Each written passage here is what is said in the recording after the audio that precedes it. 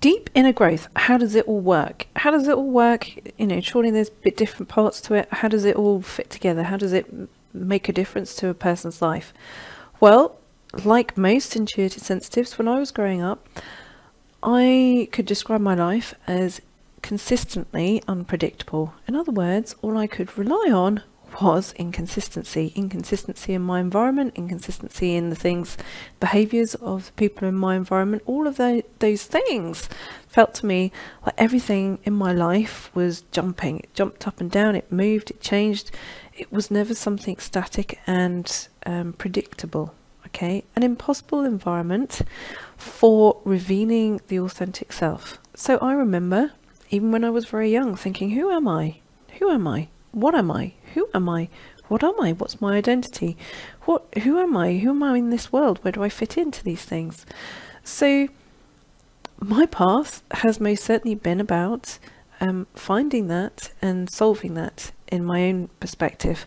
How I utilize that in my working life is all I do is share with you some of those principles and those ways of putting things together to give an intuitive sensitive a level of consistency that feels right.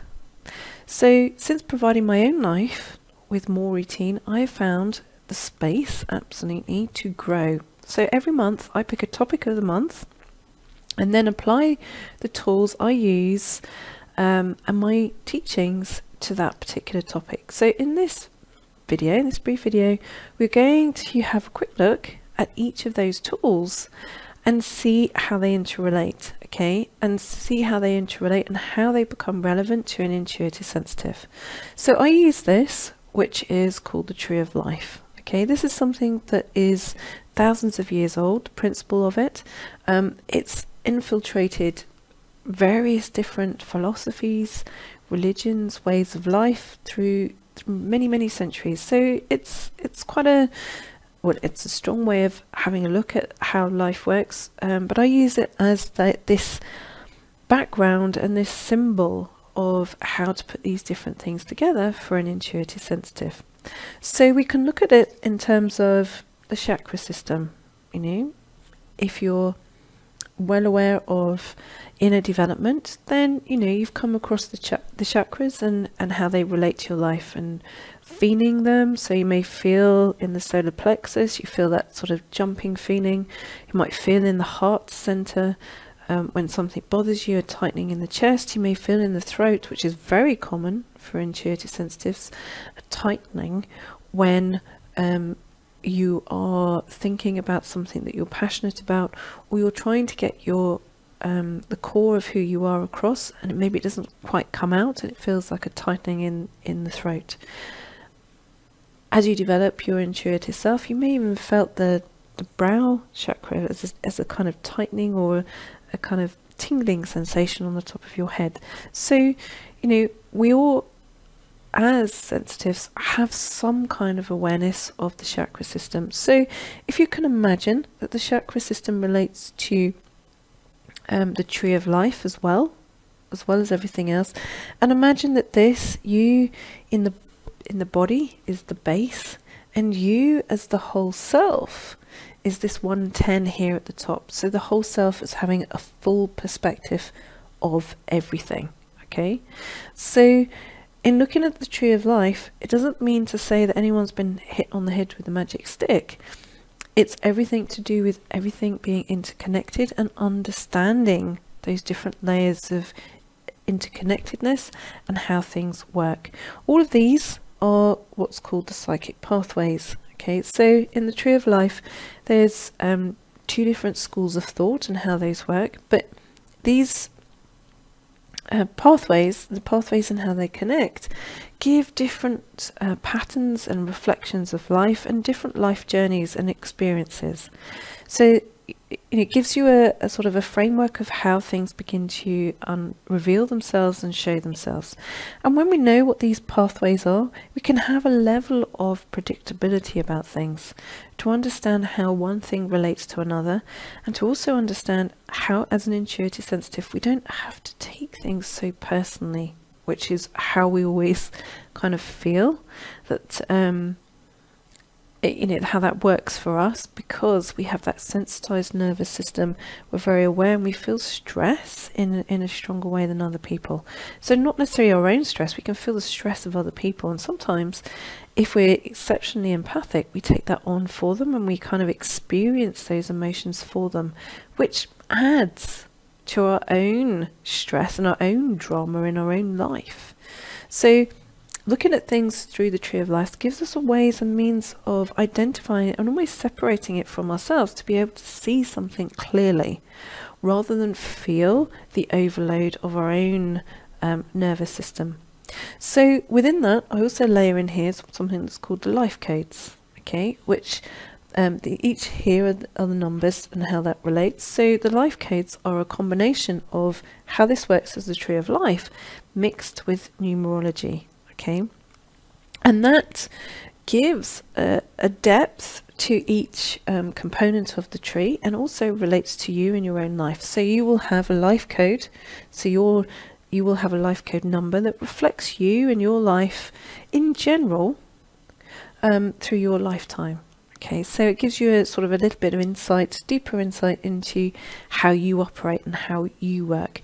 The pictures on here, so each picture is, again, it's a symbol. It's a symbol of how that relates in the world. So as an example, here in the 6, so it's a butterfly breaking forth from the chrysalis. So, the symbolism of that, as an example, is, is it easy for a butterfly to break forth from the chrysalis? No, it has to push against something in order to build its wings in order for it to fly. So, that's very symbolic of how the soul works. Sometimes it has to push against the struggle in order to fly.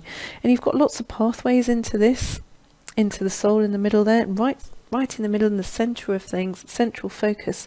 So that kind of suggests in life that you've got a lot of things that make up the whole of who you are, as you would feel it in the solar plexus, in that chakra. So that, kind of relates to the solar plexus and how we process emotion from fear to excitement. We feel it in the gut. Okay, it's that gut instinct that we often refer to in life, whether you are someone who's very open and aware, or someone who's not and likes to look at things in a very methodical manner. We all still refer to gut and gut instinct. So all of these and the words, okay, in each one also relates to different components of how the tree of life interacts and works with us as an individual and as a whole. So we can also layer into that, okay, which is also how I utilize it. We can layer into it characters and personalities. Okay, so we can say, okay, well, we have someone who's a life code 2. Let's call her Jessica. Okay, and we'll call this one Susan. Okay, so we could say, we can make it into people. So we've got Jessica and we've got Susan, who's a life, Jessica is a life code 2, Susan who's a life code 3.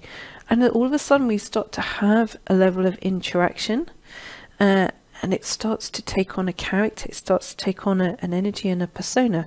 If we then add in, I utilize the archetypes. There's a big pile of them here, okay, which is several of the archetype decks mixed together, because I like to mix them together just to see if we get multiples.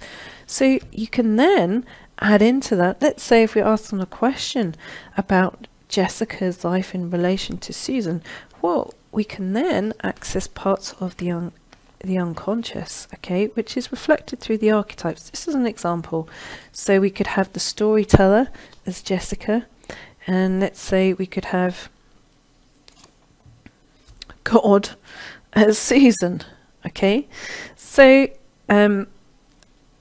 then it becomes a story of how these two relate to each other through the female of the 3 vibration, which is reflective of a certain type of person, and the 2 of the male vibration, how those interact. This pathway that goes across here, how that, whether it's a conflict or a peaceful scenario, and whether, if we ask the question, how does Jessica relate to Susan? Well, I would say probably in the storyteller and the god here, we would have a little bit of conflict. So Jessica, storyteller, what do we see as a storyteller? A liar.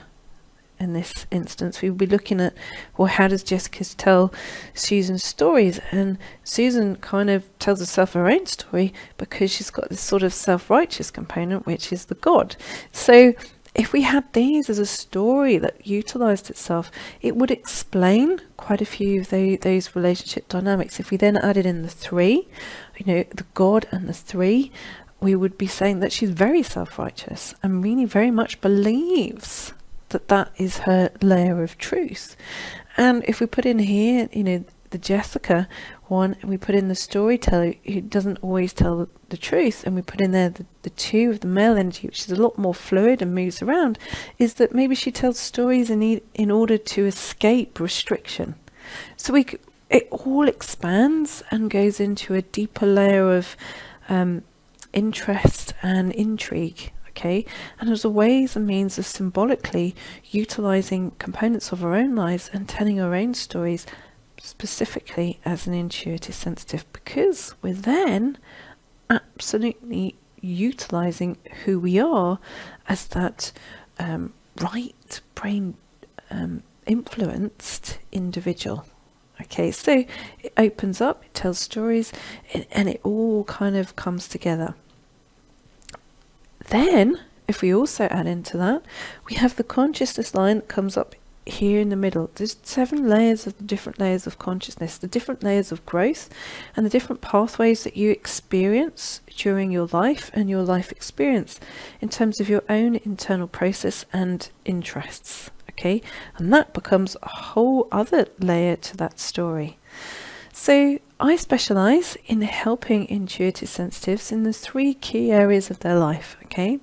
To stop feeling tired all the time, because that's a big thing that impacts intuitive sensitives. Why? Because we have that sensitized nervous system, and so quite often that is something that's been there, part of something from birth, and it means that our whole system interacts differently, and it processes stress in a stronger way, and has done since a very, very early age.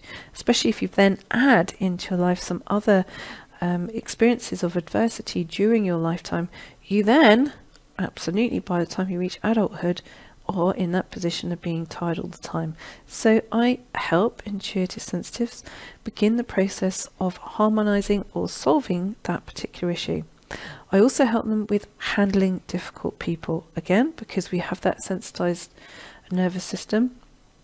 It's really important for us to learn how to handle difficult people, because again, impacts us hugely on a very deep level, and difficult people can make us ill.